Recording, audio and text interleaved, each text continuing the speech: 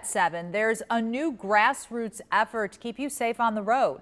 The Western Hills Viaduct Coalition is holding its first ever meeting right now. The city and county have pledged $33 million each to replace the aging viaduct. 9 on Your Side's Ashley Zilka spoke with an organizer about what the coalition hopes to accomplish. I was in this exact spot on the day falling concrete hit a truck. It's not uncommon to find big chunks like this one here on the lower deck. But finding the money to replace the viaduct is the big issue.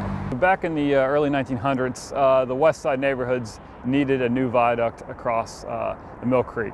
And so they created basically a coalition back in the day to get the one we see here now built. Now, decades later, Henry Frondorf formed today's Western Hills Viaduct Coalition. Members are holding their first public meeting tonight. 55,000 cars that go over the viaduct every single day. I mean, that's huge.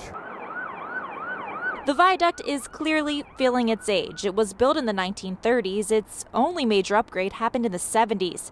Engineers say the viaduct is structurally sound, but crumbling and obsolete. The city and the county continue to spend money putting Band-Aids on the viaduct, and it needs to be torn down and have a new one built. This is video from last July. A truck driver's windshield was hit by concrete and shut down the viaduct for hours.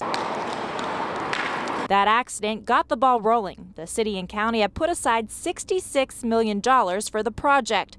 But Frondorf says they still need a lot more money to replace the viaduct. The typical grants with state or feds is 80-20 grants, and so that's what the city and the county were trying to do, was find that local match. He hopes the coalition will put pressure on state and federal governments. Right now, they don't expect to have the new one open until 2028. I'll be an old man by then. All right, so part of this coalition's intent is to speed that process up. Frondorf says the coalition's goal is to work with both the county and city and not against them. Tonight, engineers will give an update on the project. Ashley Zilka, 9 on Your Side.